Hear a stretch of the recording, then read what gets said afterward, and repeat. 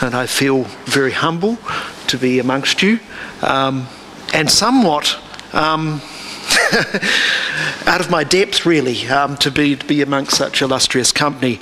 And it, in a way, answers the third question, why we must and why we do want to and why we will continue to work with religious leaders in this movement to end violence against children.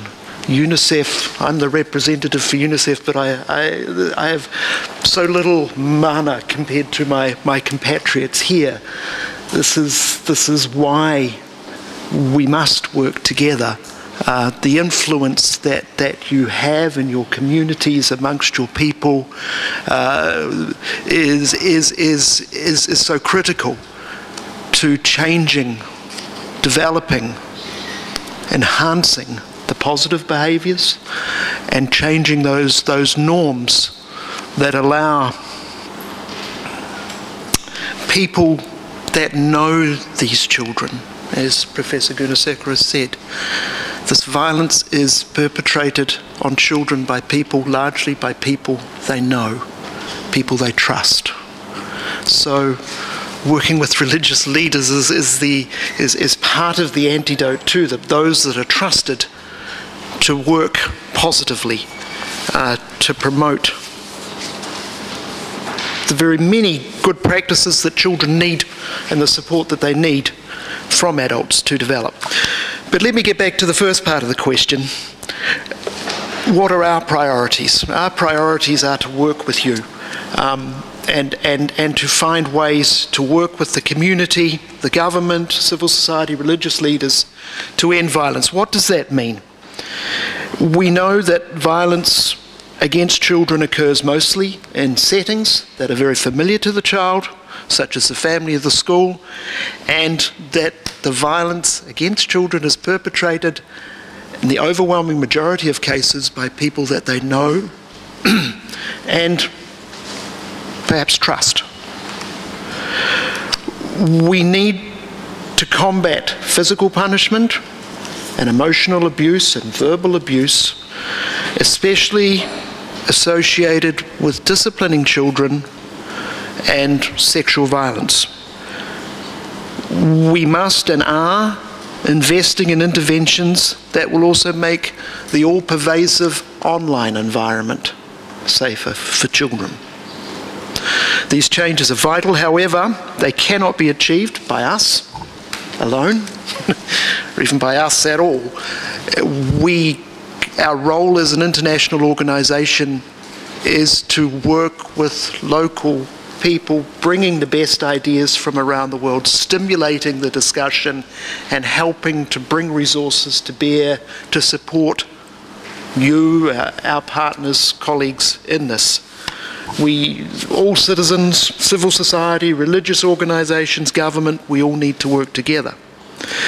That's why the National Partnership to End Violence Against Children, which the government of Sri Lanka has taken on and launched, is so important in that it brings and will continue to bring all these actors together, and it's great that Professor Gunasekera is a leading advocate in that. So what are some of the important nexuses or gaps? Corporal punishment. I think we've already talked about this. It's prevalent and it's culturally accepted in Sri Lanka and is closely linked to disciplining children. Some of you will remember that just within the last 12 months or so, prominent leaders in Sri Lanka have voiced some form of support for this in schools. And really, I know these attitudes are changing, norms change, and we have to accelerate that. But it is totally unacceptable. And the good news is that norms do change.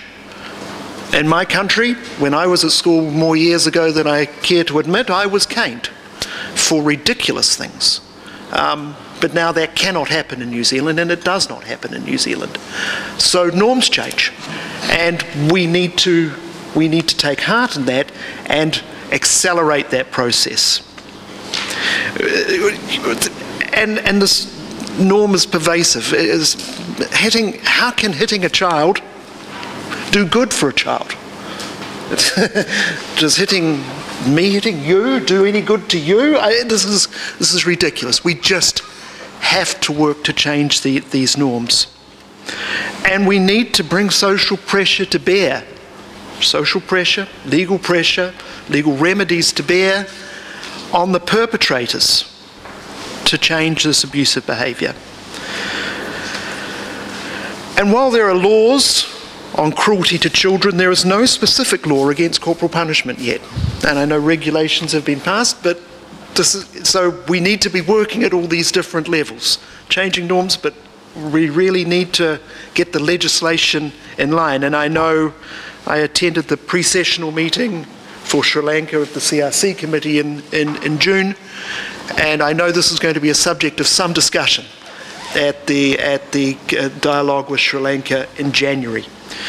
And most importantly of all, well, not most importantly of all, but importantly, violence begets violence. It is a cycle. If we establish the norm for our children that it's okay to be hit, and this is something that's positive, then this continues. It's intergenerational. So we have to break that. So coming back to the question of why are religious leaders so important? It's blaringly obvious. The leaders of all religions command great respect among their people, their communities, and influence thinking, foster dialogue, and set priorities for their communities, and are able to influence policymakers and legislatures. Religious leaders are also extraordinary teachers, advocates, informal leaders, and counsellors in the communities they serve. They have close opportunities to interact directly with parents and children through their work in the community, including directly, as you talked about, with the Sunday schools and other means. Their sermons are often broadcast, so their words reach way beyond their own communities, their own temples, their own mosques, their own churches. We need to work more with religious leaders to end violence against children in Sri Lanka. We need to work together to advocate for the prohibition of physical and humiliating punishment in all settings. We need to promote positive parenting and non-violent forms of discipline. We need to use teachings from religious texts and emphasise the protection of children through their worship, services and religious education, such as you did just before with the story about Jesus putting the child at the centre. And of course, religious institutions also need to change and need to be the torchbearers. As you mentioned, the scandals involving churches around the world, churches need to be the shining light in this and lead by example. Thank you very much. Thank you.